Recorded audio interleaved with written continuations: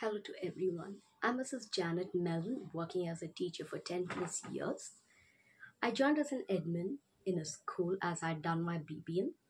As I started going to school and mingling with the children, I got an interest of teaching, so did my higher studies of B.Ed and M.Ed and got into teaching field. Then I realized my talent was in teaching and being a good support for the children. After this COVID pandemic attack, after the lockdown and the schools were reopened, the children came back to school. I saw complete changes in the children. Few children used to never mingle with their friends, few used to never go out to play. That really bothered me. So I started having a talk with them individually. Few children started sharing the traumas of what they're going through. I started guiding them, having a talk with them, counseling them, and trying to bring them out of trauma. But I realized being a teacher, I can't directly get into counseling. So I thought of doing my psychology counseling course and be a good support for the people who are going under mental trauma. Then I started searching to do my course. I found National Healthcare Academy and got an opportunity to have a talk with Dr. Pavan Mittal. And after having a talk with Dr. Pavan Mittal, I got the complete confidence to do my course in this academy. So I decided to do two courses, that is psychology counseling and child and adolescent counseling.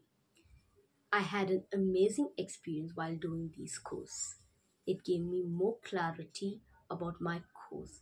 The textbook which was sent by the academy was so clear and understanding.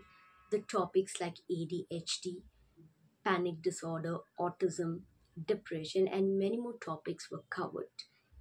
And in the book, the topics were explained so elaborately with the meanings, symptoms, how to counsel the clients, and techniques to handle them.